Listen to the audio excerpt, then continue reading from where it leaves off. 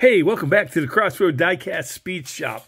I'm Skip, and today we have an unboxing, some recent mailings, some things that I received.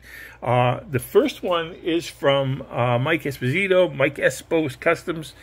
Check him out on YouTube and on Instagram.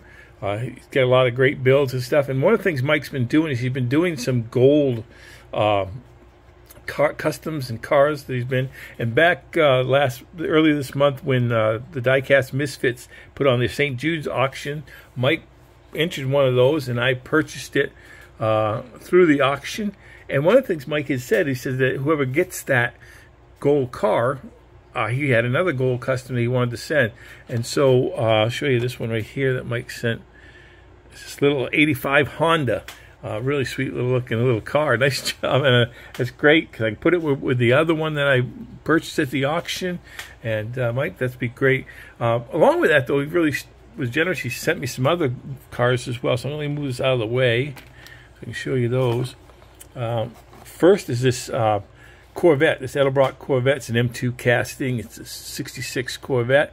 That's really nice. I don't have that one. Then threw in a few extra ones into the box, and this is a mod rod. And then the 2017 Pagani Huayra, I believe that's how you say it. It's a roadster, and that's really nice. You can see that's got some really nice details. Some of those little sports cars and stuff like that, exotics, Hot Wheels, some of them, they really do good with the different decals and the detailing of those as well. And then also this this is a Curtis sports car, 1949 Matchbox Curtis sports car. I have the red one. I don't have the blue one, so that was really great. Thank you, Mike, for sending that to me as well.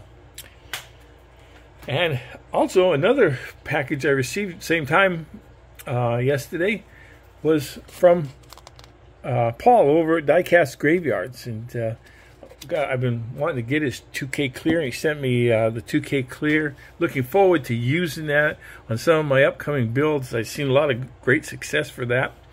So check out Paul at Diecast Graveyard on the YouTube channel. And as always, thanks for stopping by the shop.